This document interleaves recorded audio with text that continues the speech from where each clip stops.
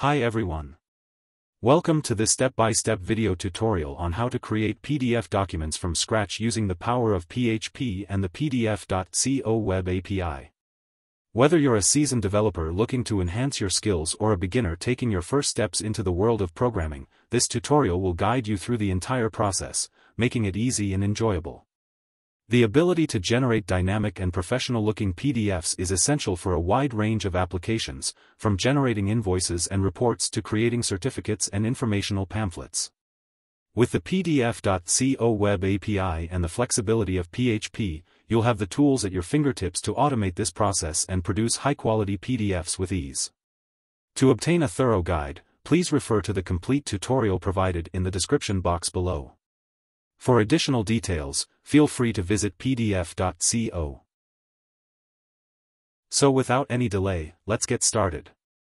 To begin, let's initiate the Apache server to enable running the program in the local browser.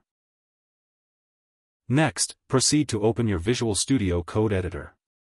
Alternatively, you can use any other code editor that you prefer. Then enter the PHP sample code into your editor.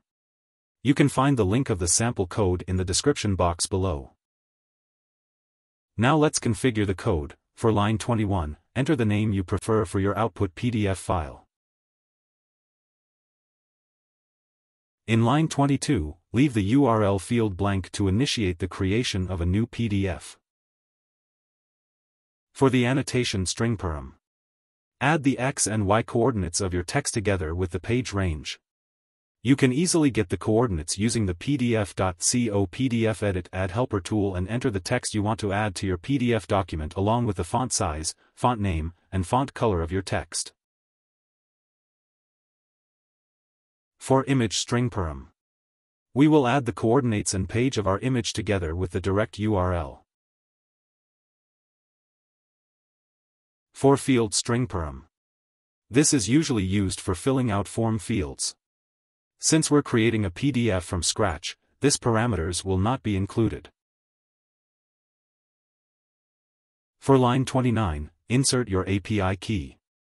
You can obtain the API key from your PDF.co dashboard. Once you're done setting up the code, save the file in a folder inside the /www or /docs directory depending on whether you are using XAMPP or WAMP server. Now let's run the program. On your browser type localhost /name of folder /php filename. The program runs successfully. Kindly copy the resulting URL and paste it into your browser to view the output.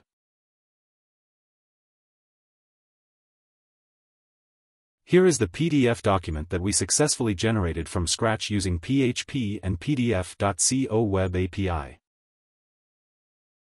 To learn deeper into PDF.co and its functionalities, we encourage you to explore the tutorials accessible on our website. You may also visit our YouTube channel.